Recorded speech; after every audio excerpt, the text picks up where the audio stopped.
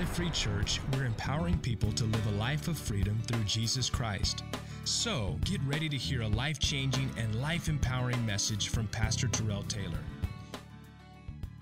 You know, how many know that the decisions you make today will impact your later future, right? Your now decisions impact your later future. I had that conversation with my three sons yesterday. My youngest is now in the AAU season and is about to wear me out already. Just had one tournament yesterday, and I'm like, I'm already done. But it's great. We get to go and support my son, and he's doing great. But I had my three sons with me yesterday, and we just, my heart was so full because I'm just such a blessed father. I am. I have three amazing young men in my home, and not in my home, but kind of in my home. And, but it's great. And we were talking about how our now decisions, right, our now choices impacts our later future.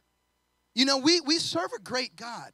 We serve a God who loves us, right? We serve a God who forgives. We serve a God who's there for us, and he's got our back, right? But how many know that God doesn't override our choices? Oh, it's quiet in the house, right? God doesn't override the things that we do. And so sometimes we are we're not focused enough to realize that what I'm doing now will impact my future.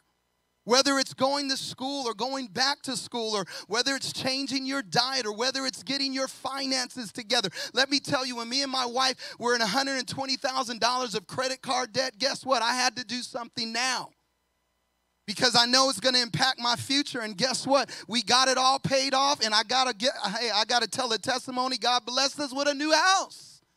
Oh, y'all ain't with me this morning? But if I didn't do anything about that 125, 6, 7 years ago, I wouldn't be in a new house today. Oh, it's quiet in the house. Sometimes we find ourselves in positions and things that we're dealing with and struggling with now. It's because we weren't too smart a few years ago. Right? I got a great Proverbs study. I'm telling you, we have about 15, 16 people get on at 7 a.m. and we talk about life. My wife says, no, it's your therapy session. I said, you're probably right. But we get into it. Talk about co-signing and finances and relationships and how to present yourself, how to work hard, right? How to do your job well, how to serve. Proverbs covers everything. Because human nature doesn't change. The nature that Adam and Eve have, we still have today. And it's called a sin nature, number one. The things we want to do, we know we ain't doing right. Come on, some of the times, it's a choice. It's a battle. It's a decision. And so we've got to understand that there is a future. Now, we can't be afraid. We don't understand and what it's going to all look like. But what we can do is make some choices now that we know that is going to provide a way for a better tomorrow. Amen?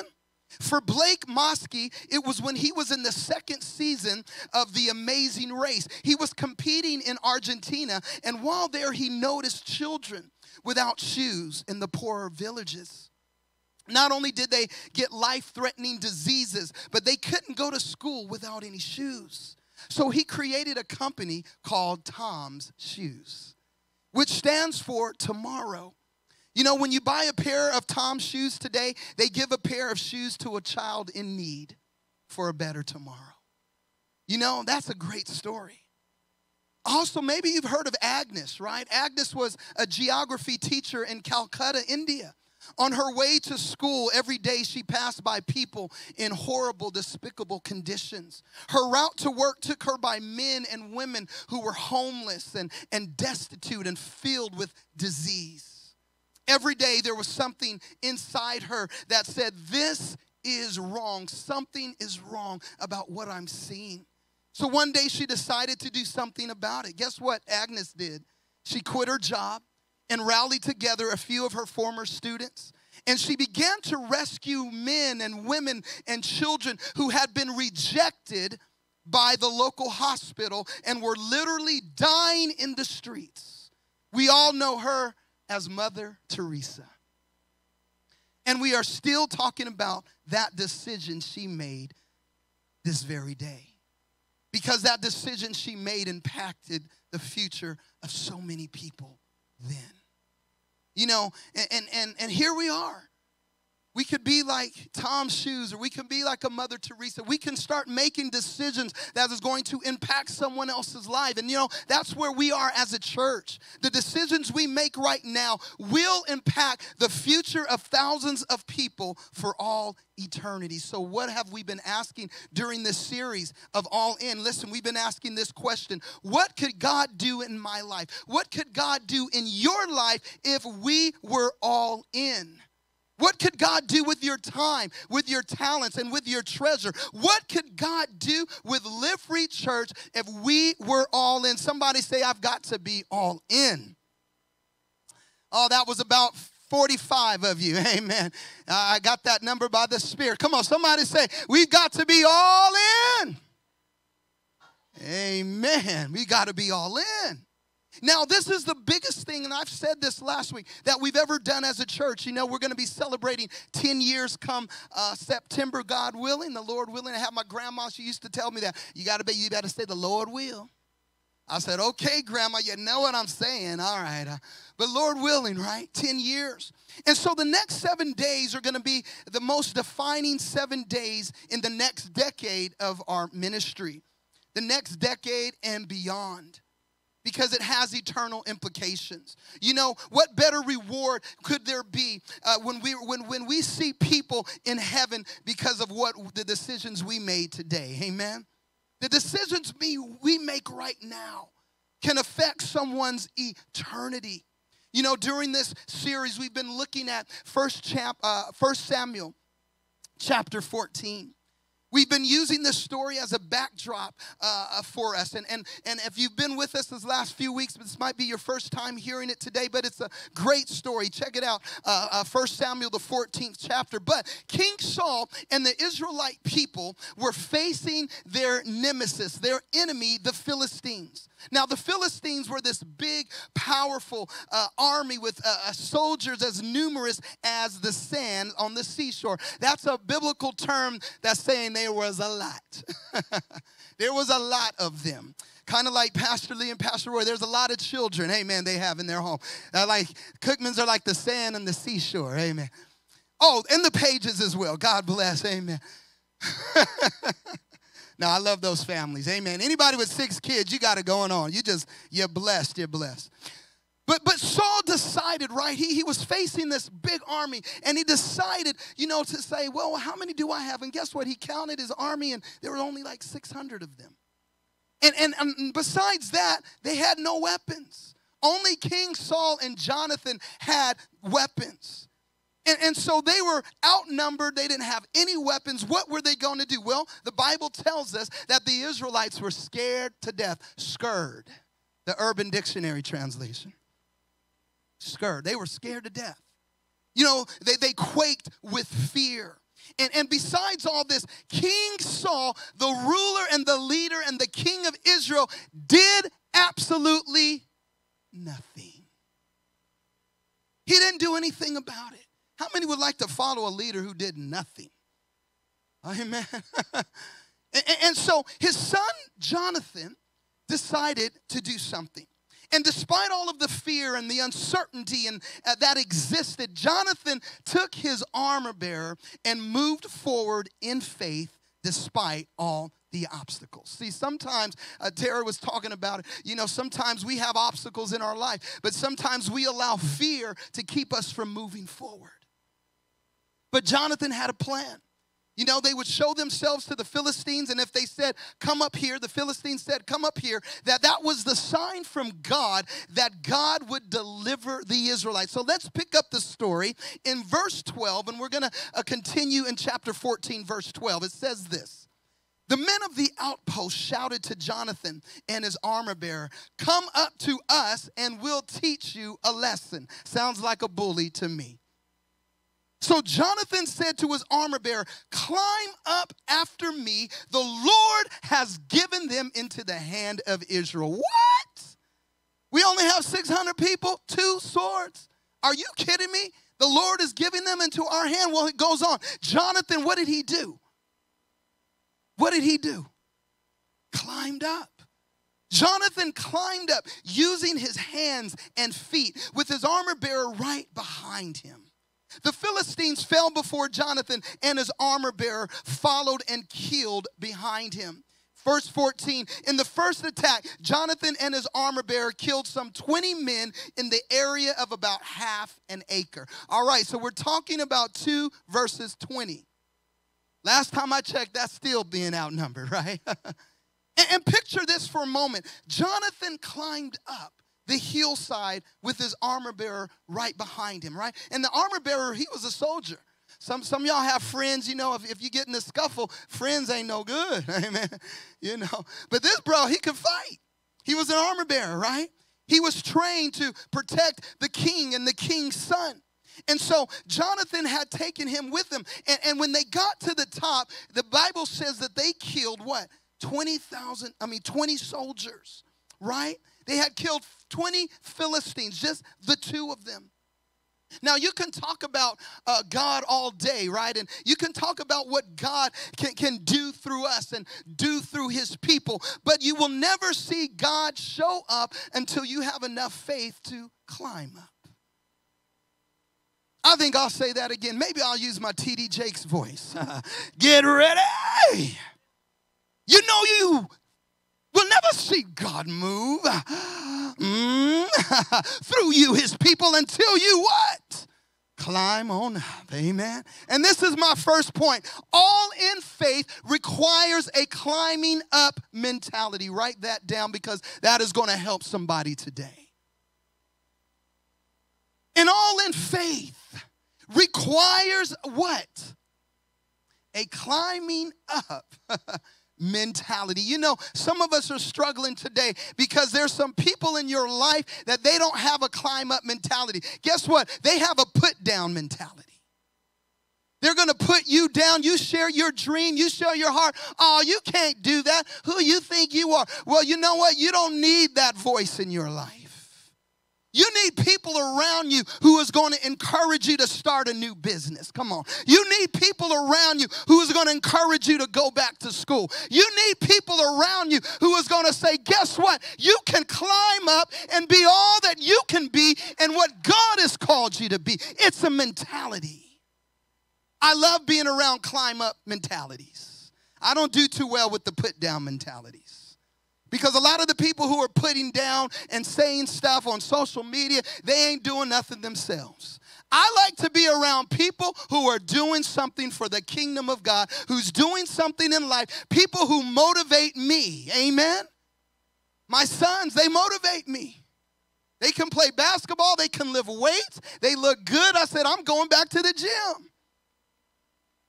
Because y'all look good because of me. Amen. Somebody say amen, amen. Somebody shaking their head, Pastor, I'm praying for you. No, a climb up mentality. Listen, there's things that God has called some of you to do, but you've doubted. You've talked yourself out of it. You let other people tell you what you can't do. And so guess what? You stay in the same place. I've been around millionaires and I've been around broke folks, and I'll take a millionaire any day. Not because they have money, it's because they have a different mentality. Woo, let me move on because I'm stepping on somebody today. And all in faith requires a climbing up mentality. Now get this, Jonathan, he didn't have the advantage of knowing the end of the story. Some of you want to know the end of the story. I'm here to let you know you're not in control. There's only one who knows the end of your story, and that's God. So why not enjoy the now? Amen. I had a friend years ago. He used to tell me, enjoy the moment. He thought he was a modern day philosopher. I said, okay. But he would say it to me, enjoy the moment. And I said, okay. But it stuck with me. Sometimes we're trying to figure out things that are so far advanced that it's robbing you of your blessings in the now. Sometimes it never ceases to fail me when I'm with somebody and it seems like they're distracted. Whether they're on their phone or they're thinking about something else, I'm saying, listen, take advantage of this moment. You are with me. Pastor, I'm praying for you. Just say, Pastor, I'm praying for you. No. But sometimes we've got to learn to take advantage of the moments that God gives us. The moment in worship, amen. The moment, amen, that you're with your son or your daughter. The moment that you're seeing your son play basketball on the court. I treasure those moments. I remember when my oldest son, who's now 25, he was first born. I told Terrell, I said, I can't wait till he learns how to crawl. And then it was, I can't wait till he learns how to walk. And then it was, I can't wait till he gets out my house. No, I never said that. I never said that. But I was always looking to, I'm like, no, slow down. Now he's 25, on his own, doing his thing, amen. A man of God himself. And it's like, wow, I need to make sure I capture every moment and enjoy the moment that God has given me in the now. Let's continue this story in verse 15. It says this. Oh, I love it now. In verse 15, it says, then panic struck the whole army. Those in the camp and the field, and those in the outpost and the raiding parties. And the ground what? The ground shook. It was a panic sent by God. You talk about a panic attack. This was a panic sent by God. Verse 16, Saul's lookouts at Gibeah and in Benjamin saw the army melting away in all directions. Then Saul said to the men who were with him, muster the forces and see who has left us. See, King Saul knew something was going on. So it says, when they did, it was Jonathan and his armor bearer who were not there. There was somebody who had made a decision to do something, Jonathan and his armor bearer. So his father's like, well, what's going on? Find out who's causing some trouble, huh? And we see in verse 15 that God had sent a panic, and he had stricken the Philistines, and he had terrorized them. This is more than what we learned about earlier about the Israelites who were quaking with fear, right? This is a bigger thing. God literally sent terror. It was a panic sent by God. The ground shook. Some translations say that there was an earthquake. I don't know if anybody been in an earthquake, but that's nothing fun, right? The ground shook. It was a panic sent by God. And Saul, who should have been doing something, right? But he was sitting around, and he was sitting under the pomegranate tree, and he was wondering what was going on. And so he's like, who's not here? And he found out it was Jonathan and Jonathan's armor bearer who decided to do something. Let's pick up verse 20. It says, then what? Then Saul. Wow. Okay, King, you're going to decide something now, huh? See, some of y'all joined the party a little late, right? But it says, then Saul and all his men, what? Assembled and went to the battle. They found the Philistines in total confusion, striking each other with their swords. Those Hebrews who had previously been with the Philistines and had gone up with them to their camp, went over to the Israelites who were with Saul and Jonathan, verse 22. When all the Israelites who had hidden in the hill country of Ephraim heard that the Philistines were on the run, guess what they did? They joined the battle in hot pursuit. Oh, I like that. You know, Saul quickly, when he saw what was going on, he called his army together. Then he led them to the Philistine camp, and when he got there, he's seen that the people are destroying themselves, right? They were confused, and they were killing each other. And the Israelites who were once hiding in caves and who were once quaking with fear, now they saw God working, right? And guess what they did? They joined the battle. My second point this, and all in faith joins the battle. What? And pursues the enemy. There's times in our life where we've got to make up our minds. We got to say, you know what? God, I see what you're doing, and I know I've been afraid. I know I've been quaking with fear. I know I haven't had a climb up mentality, but guess what? I'm going to join this battle because I know who wins in the end. Amen? And then you've got to have a mentality to pursue the enemy. You know, in 2023, it's evident that we are in a battle. We are in a battle for the souls of men, women, and children. You know, divorce rates are up. Marriage rates are down. And people are confused all around. It sounds like a hip-hop song to me. Will y'all purchase my CD? Divorce rates is up and marriage rates are down. And people are confused all around. Sound like a dead seal out there. See, I know y'all said, Pastor, you sound like a dead seal. I'm with you. I'm with you. You know, some of y'all need to have some fun in life. Me and my wife, we're just talking and laying in the bed, and we're just laughing at stuff. You're just so silly, Terrell. I don't know why I married you. Because I want to, listen, if there's a battle going on, I'm at least going to have some fun during the battle. Amen. But there's a lot going on, right? There's a battle raging. And kingdom people on assignment, right? We are not to sit under the pomegranate tree, but we have to pursue the enemy. We have to have a mentality that says, listen, we're going to pursue the enemy by how? By advancing the gospel of Jesus Christ. The devil's been around a long time. We can't outsmart him. We can't out-trick him, right? But we have a God who created him. We have a God, amen, who is all-knowing and all-powerful. God sees the battle raging, but he's just waiting on some of us to get in the battle so that we can pursue the enemy by advancing the true gospel of Jesus Christ. Somebody needs to give God a hand praise in this place today. That's how we pursue the enemy. We can't out-trick him. We can't outsmart him. You're not smart enough to figure out what and what not to do. That's why you've got the word telling you what and what not to do. Well, it's just I feel this. Everybody's cohabitating now. I used to call it shacking. Now that's offensive. I say cohabitation. So many Christians cohabitating. I mean, there's just all kind of stuff going on. But we're not smart enough to figure out what's all the consequences going to be but because I'm making this wrong choice today. See, God knows. That's why God says, do this, don't do this, do this, don't do this. Because life is hard enough by itself. But when we add foolishness to it, it's going to get real hard. Amen?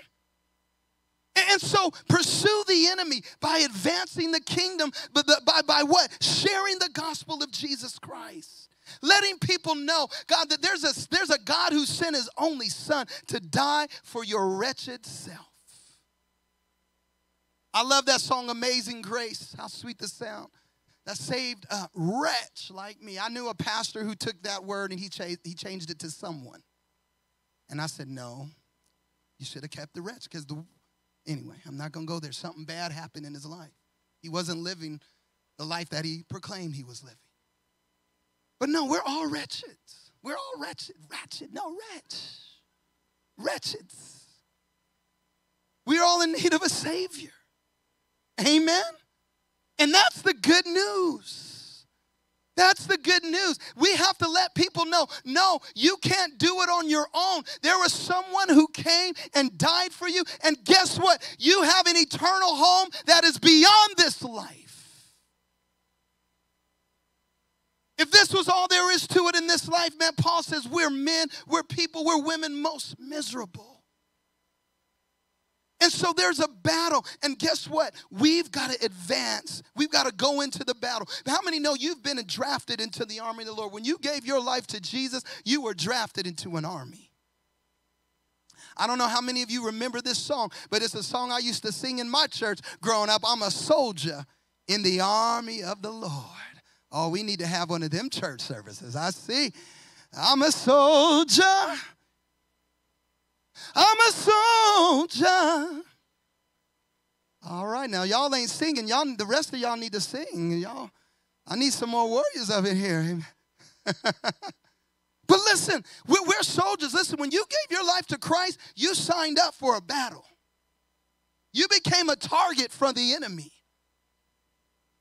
And some of us, we need to have this mentality that says, you know what? I am going to give it all that I have, because with how many ever years I have on this earth, when I come to the end of my life, when I'm standing before God, I want him to say, well done, thy good and faithful servant. Amen. Let's pick up the story in verse 23. So on that day, guess what God did? What? He saved Israel. And the battle moved beyond, everybody say Beth Aven. Say it again, Beth Aven. Wow, I know there's going to be a Beth Aven born in this church. Amen. Hallelujah, somewhere. Beth Aven, right? I'm going to point something out to you.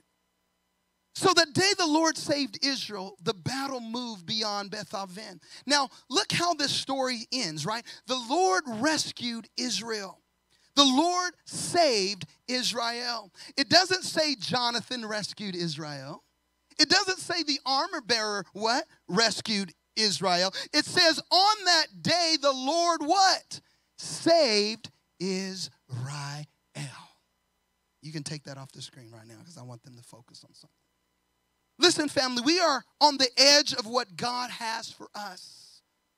You know, in the same verse, it says that the battle moved beyond Beth Aven. Now, in Beth Aven, in the Hebrew language, it literally means the house of idolatry. The house of idolatry. Listen, if we're going to move the battle forward, we are going to have to get past some idols that are in our lives. Woo! The battle moved beyond the house of idolatry. The most common idols in America, I just did a quick search, and these things stood out to me. A pastor listed, and it was very fascinating. Number one, the idol of self. If we're going to advance the battle and advance the gospel, we've got to get past the idol of self. You know, there's so much attention available now through likes and loves and hearts and followers. You know, we become addicted to attention because we focus our eyes upon ourselves rather than on the Lord, the idol of self. I no longer call this an iPhone. This is a God phone. Yeah. I got to change my language. You know, because so many people are so preoccupied with self, they can't even get past themselves to help somebody else. Number two, idol America, the idol of status. You know, the idolation of status is the aspiration that once you reach a position in the economic ladder or at work, right, or you have a certain amount of followers, or your social media now has a little blue dot or a check mark by your Twitter account, you've arrived. Right? Maybe you bought a new house in an upscale neighborhood. I've arrived. But when those status symbols are both the end goal, both the goal and what you're focusing on, guess what? The driving force behind your life, it becomes an idol in your life.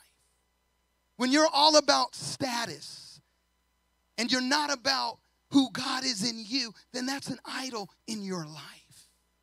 Number three, there's an idol of technology.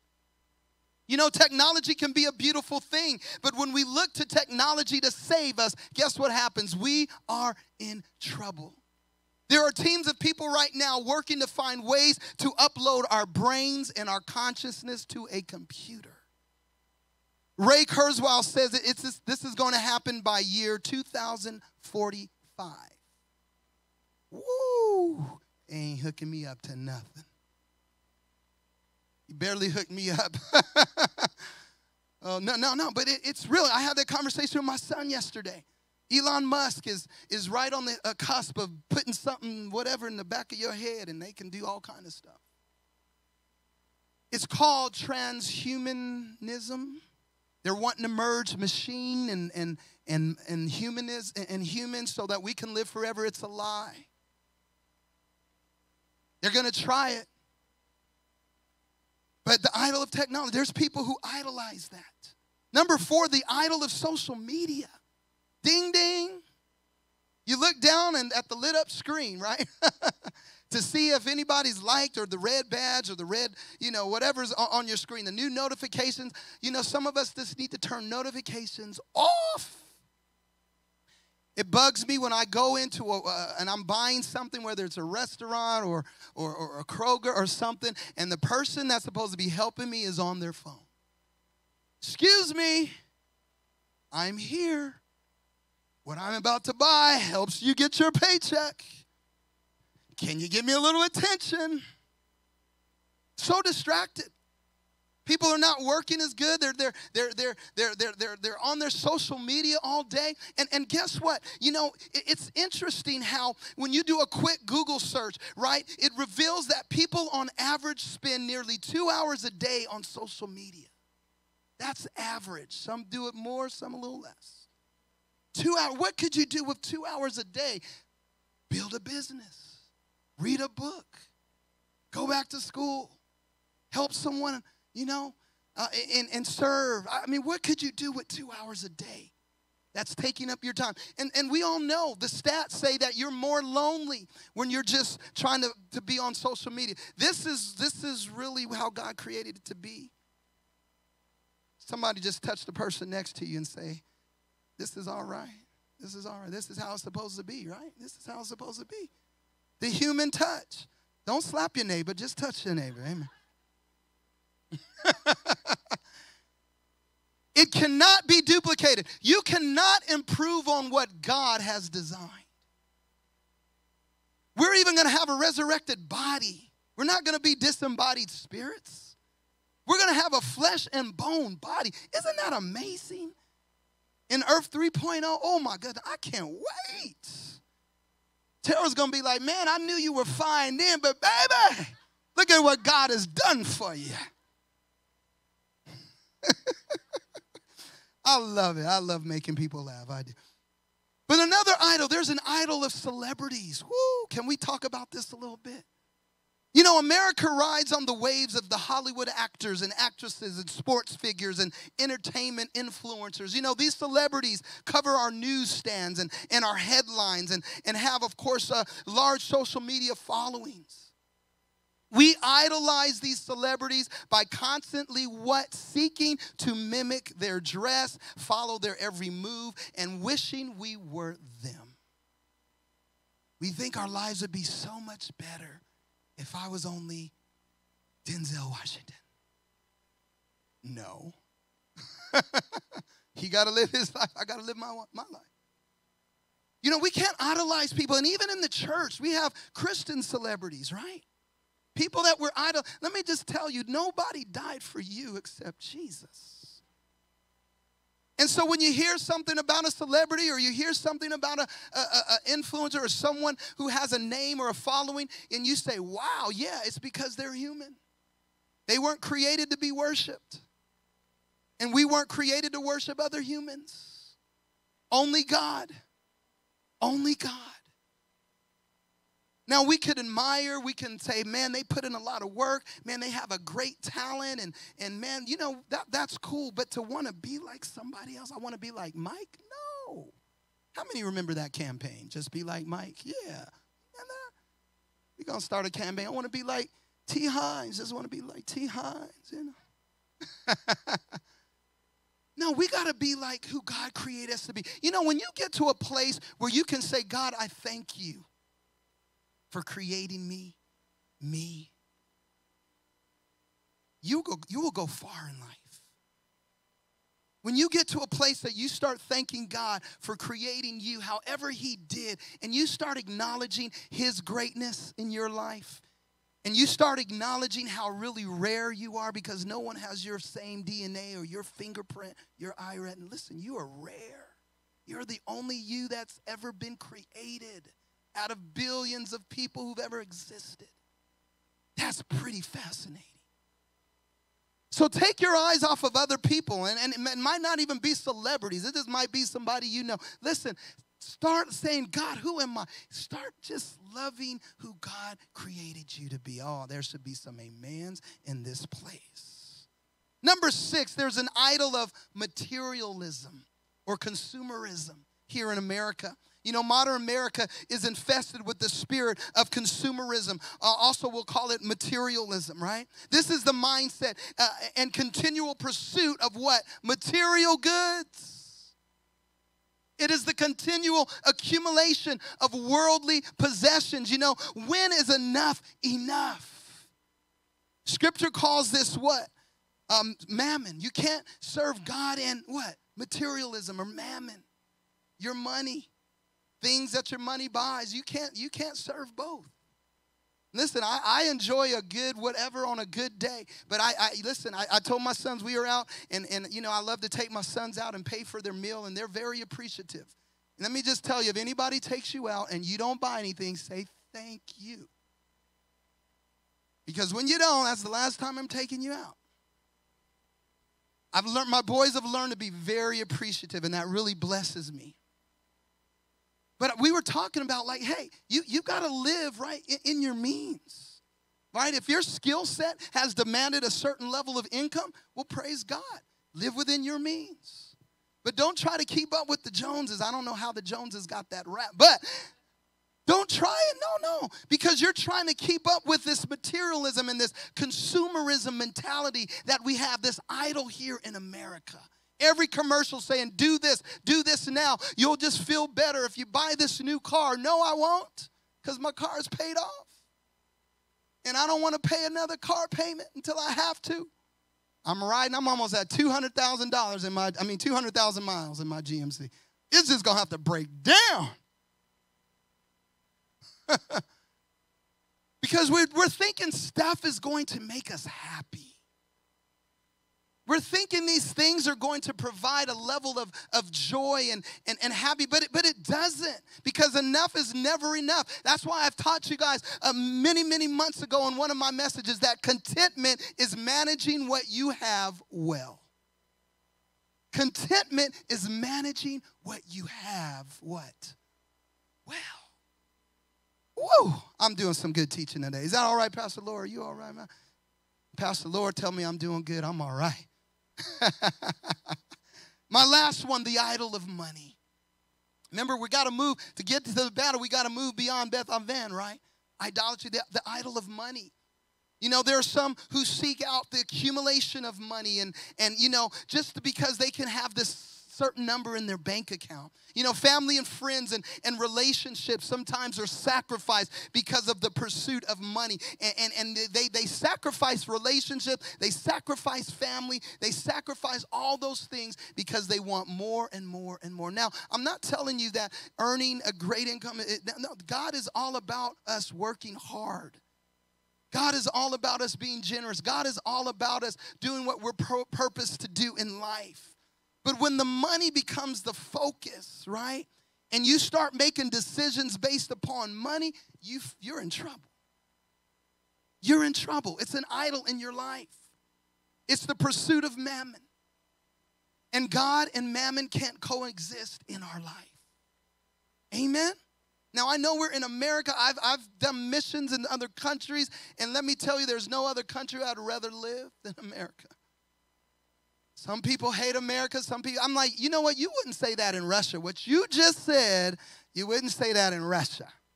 What you just said, you wouldn't say that in that country over in Africa. They kill you. But over in America, we can say whatever we want about whoever we want because it's free.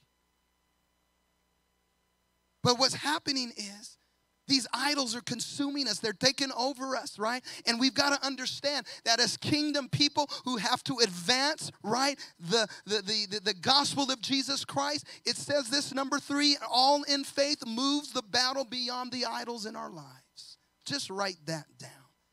Chew on that for a moment. Some of us have got to get past some of these idols in our lives.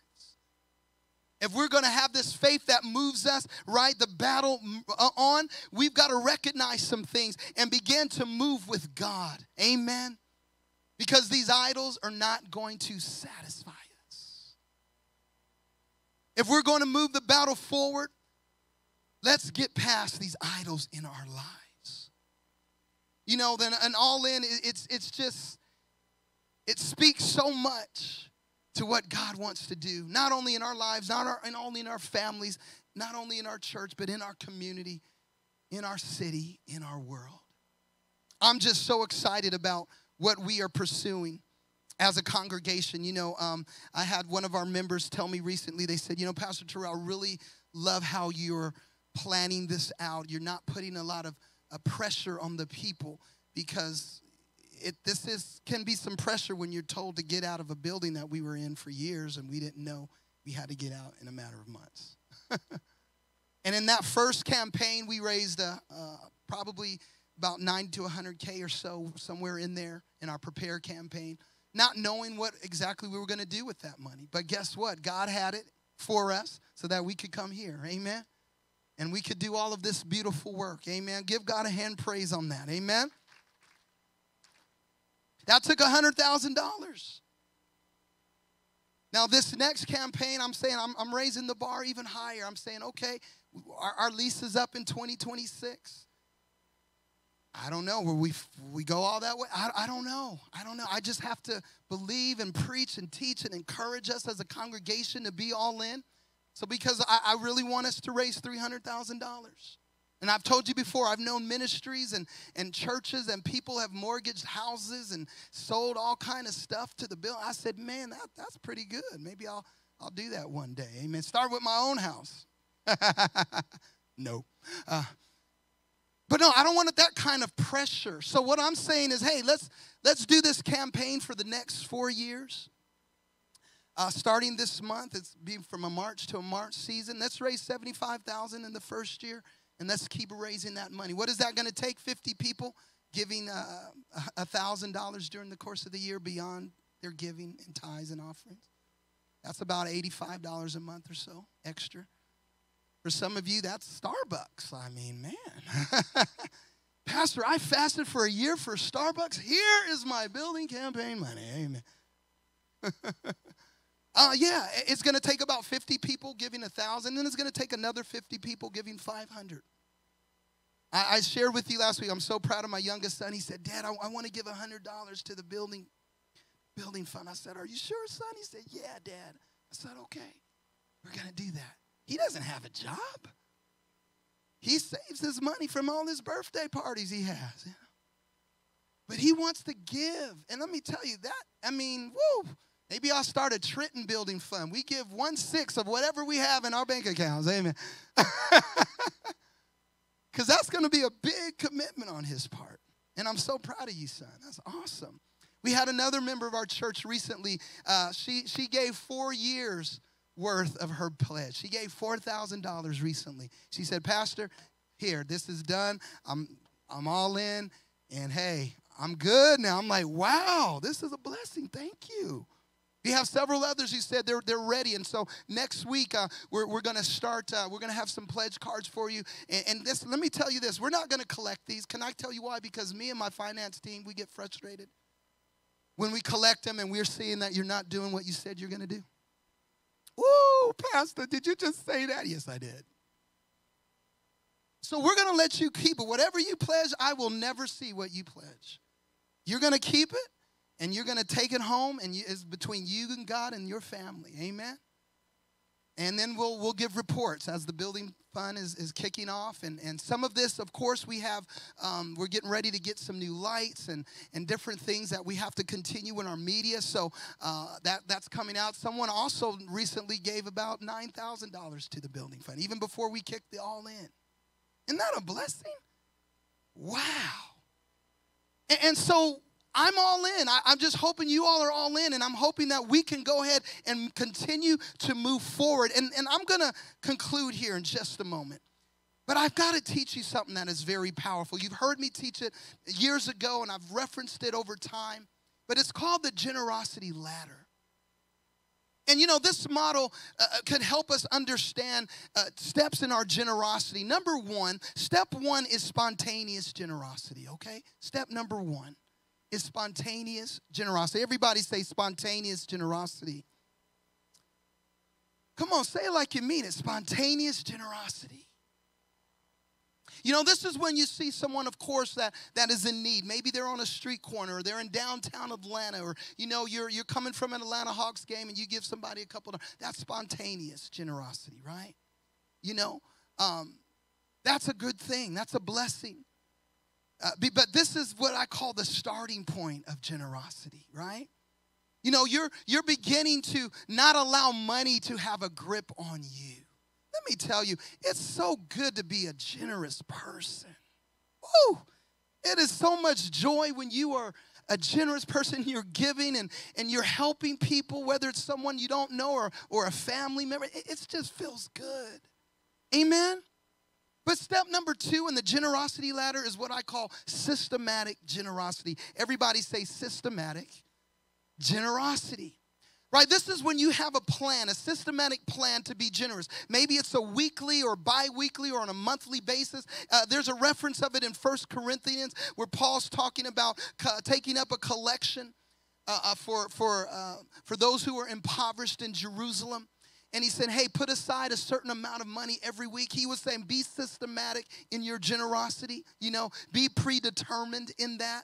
And it's really cool because, you know, we've had with Total Choir, and we'll have them back. And we've, you know, some of you support them. Some of you support World Vision or Compassion International or other things where you give systematically to those ministries and every month, right? Some of you support, children in India or in Africa. Well, hey, it's maybe $30 a month or $50. Well, that's what we call what? Systematic generosity. It's a blessing. Helping others in need. And you know every month it's going to be there. And those companies know every month how they can depend on you. It's a blessing. There's a young lady we support, and I write her letters because my family's too busy, so I'm the one that does it, right? And we correspond. And one day I told Terrell, I said, we're going to go over and meet her. We've been supporting her for many, many, many, many years. And she's just growing up before our eyes. And I said, one day we're going to go visit that country in Africa, and we're going to get to meet her person because I just love what God is doing in her life. And it's like $45 a month commitment. But it goes a long way. Amen? Any generous people in here today? Amen? Woo, Pastor, I just don't like when pastors talk about money. Well, sorry. Step number 3 is spiritual generosity. Spiritual generosity. Well, Pastor, what is that? Well, this is what the Bible calls tithing, right? Tithing simply means 10%. Whatever you make in the course of a year, drop a 0. And that should be you giving away to your local church or to charities. Some people don't have local churches. They give to charities, however that looks like. But that's what we call spiritual generosity. In Leviticus 27:30, it says, a tithe of everything from the land, whether grain or from the soil or from the fruit of the trees, guess what? Belongs to the Lord. It is holy to the Lord.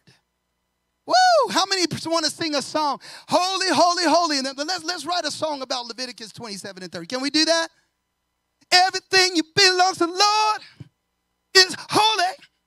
Is holy. Everything you get, 10% is holy. I'm going to write that song. You know, I'm going to write that song. We did one of my songs this morning. I can write a song. I'm going to write that song. A tithe of the Lord is holy. We're just going to be going, and Pastor Lee going to go. Somebody say, don't do it, Pastor Lee. But it's holy. Hallelujah. You know, so here's my question. Why does the tithe belong to the Lord? Why is it holy? Because everything, it belongs to the Lord. When you have a mindset that God has blessed you with everything you have and it really all belongs to Him, then it's not a fight. If the land, grain, soil, and fruit, and all the trees and the earth is the Lord's and it belongs to Him, guess what? Who are we to argue with how God has set this thing up?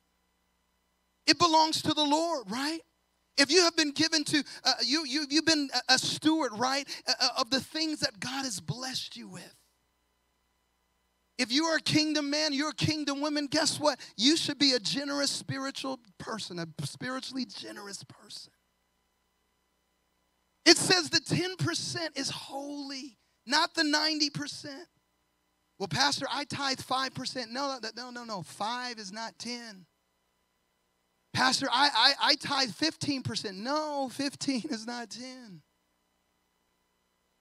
Well, Pastor, I've read on the internet, there's so many thoughts about this. Yes, me too. This is how I choose to live my life, in generosity.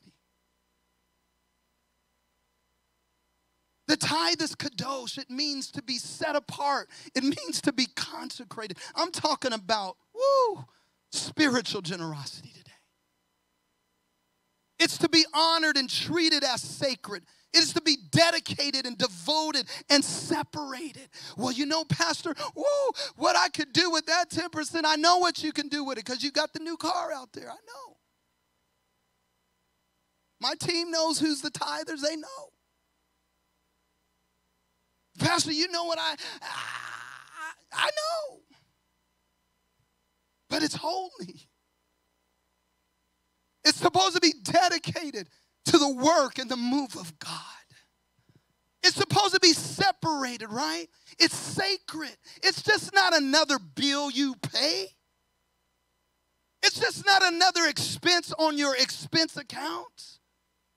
When you begin to see the tithe as holy and it's going toward, amen, advancing the purpose and the agenda of God, amen, you will see your life change. Spiritual generosity. Pastor, I am smarter than you. Matter of fact, I'm smarter than God. I don't believe in tithing. Okay. I am not going to twist your arm. I'm not here to convince you because listen, this is what me and my wife do, and we are blessed. This is what some of you, maybe, I don't know, maybe 20% of you in this church do, but we're blessed. This is about 20, 25% of you. Imagine if 50% of us did this. Woo! Imagine if 80% of us did this. I had a pastor friend I was talking, he said, you know what we do? We give a money-back guarantee. I said, well, I ain't going to go that far. Tithe for a year, and if it doesn't work, we'll give it back to you. Nah, it just sounds a little bit like, everything else you hear on TV. That's him, and it ain't me. You ain't going to hear me doing that at Live Free. I'm going to say try it for a year, and if it don't work, then we keep your money.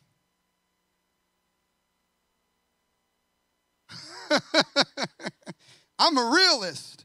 No, but but it works. It works because what happens is you depending on God, the 10% is holy, so you're just giving that back to him. And God is going to dictate, amen, how that is going to change a life for all eternity. Amen? Spiritual generosity leads to my last point here, sacrificial generosity. Step number 4 in the generosity ladder is sacrificial generosity. Now, sacrificial giving is when you have the revelation, again, you understand that everything belongs to God. Really, who are you? You are a conduit for God's purposes. Pastor, I was not taught like this. I grew up in a home we barely had anything, and I had to learn how to hold on tight. I understand. My heart goes out to you. My parents, man, when I was born, we were eating chicken backs. Not chicken breasts, chicken backs. Sometimes I had shoes with holes in them. You know what I'm saying? I can identify at a certain level. I really can. But when you understand, okay, pastor is trying to help me get past, I need a climb up mentality. I'm trying to get past that impoverished mentality that says everybody wants something from me. No. God is trying to get something to you. God is trying to get something through you. Amen. It's a mentality. And so when you're generous, it also leads to this sacrificial generosity. And it's a really amazing story. When Moses was constructing the tabernacle, he said, people, we need you to bring your offerings. We need you to bring things to help get this going. And guess what? The Israelites brought so much to the building of the tabernacle that Moses had to say, stop giving. Woo! I can't wait to the day that we are meeting our goal at 300,000 and I say stop. No, reverse. We could do more. Oh yeah, 350. Hey. But Moses literally had to tell them to stop giving. They were all so generous, and it was a sacrificial generosity. And that's what All In, this new campaign, for our building fund, it's going to ask us to make a commitment to go beyond our normal giving within the next year. Amen. Let's give God a hand praise. Woo! Y'all can do better than that. Amen. Y'all think it's easy to preach and teach this stuff? No. But I'm scared of Terrell. I ain't scared of you. Amen. No, I'm really trying to just help you. I'm trying to help you to climb up. Don't make any more excuses. Don't allow fear to grip you. Just trust God. Trust God with your generosity. Let's go to God in prayer. Lord, we thank you for Live Free Church. We thank you for this all-in campaign for the next 4 years, God, to raise, Lord, somewhere around the 300,000 so we can be in position to do what you've called us to do in our next season and phase of life, and phase of this ministry, and phase of this church community. Lord, we thank you that Live Free Church, Lord, is a place where every age, ethnicity, culture, and background can come together in one place to experience the love and the presence of God. Lord, we thank you that Live Free Church is a place where where the lost can find salvation and forgiveness, a place where people can find hope and build their faith, a place where people are baptized in water and baptized in the Holy Spirit. Lord, we thank you for Live Free Church. Lord, a place where people are telling their life story of change and freedom through Jesus Christ. A place where the found are so deeply committed to Christ that they are serving the poor, giving sacrificially, engaging with those who are far from God. And Lord, we want to turn Gwinnett County upside down for Jesus. Thank you, Lord, for Live Free Church. Lord, a place where we are generous, Lord, and we're committed, Lord, in generosity, so that we can continue to bless, Lord, missions and national, local missions and missions around the world. We thank you that even as a church, we give 10% of the income that comes in as a church. We give it away, Lord. We're grateful for a generous church. Lord, Live Free Place is a place where we have people who are making a difference, Lord, in the lives of others, Lord. It's a place of hope and healing for the hurting and the broken. Lord, it's a place, Lord, that we can serve our community in transformative ways. Thank you for Live Free Church. I'm honored, Lord, to be the pastor. I'm honored, Lord, to be the spiritual leader, Lord, of this house. I'm honored, God, to serve with my assistant pastors, Pastor Terrell and Pastor Laura and Pastor Lou, Pastor Cheryl, Pastor Rory and Pastor Lee. Lord, I'm honored to serve, Lord, with my fellow brothers and sisters, Lord, and loving this community. I'm honored to serve with our other leaders, Lord, Ministers Terrence and Lauren Hines, and our dear sister Adina, Lord, and Grady and Dixie Coleman, Lord God. Ministers Angela, Lord, and Marvin Oglesby. I'm so grateful for our dear sister Wanda serving in Freedom Town and our loved ones, our little ones, I should say. So grateful, God, for our team, the Pages, Lord, Bobby and Sean, and how they are so dedicated, Lord, to this community of believers. I love my lead team. I love my pastors. I love serving with men and women of God who are helping us empower people to live a life of freedom through Jesus Christ. We are grateful, Lord. And I'm thankful, God, for those who are members of Live Free Church, who call Live Free home. Lord, I'm just grateful for them making a decision, Lord, to be a part of this family and serving and giving and Lord, just doing their part and their assignment within this body so that we, Lord, can help others, Lord, experience the freedom that we experience. Lord, I thank you for those who are visiting, those who are guests, Lord, those who, Lord, who are watching and joining us online. Lord, we are grateful that they would take their time to be a part, Lord, of our worship experience this morning. God, you have so much in store for us and our families. When I was lost and sinking,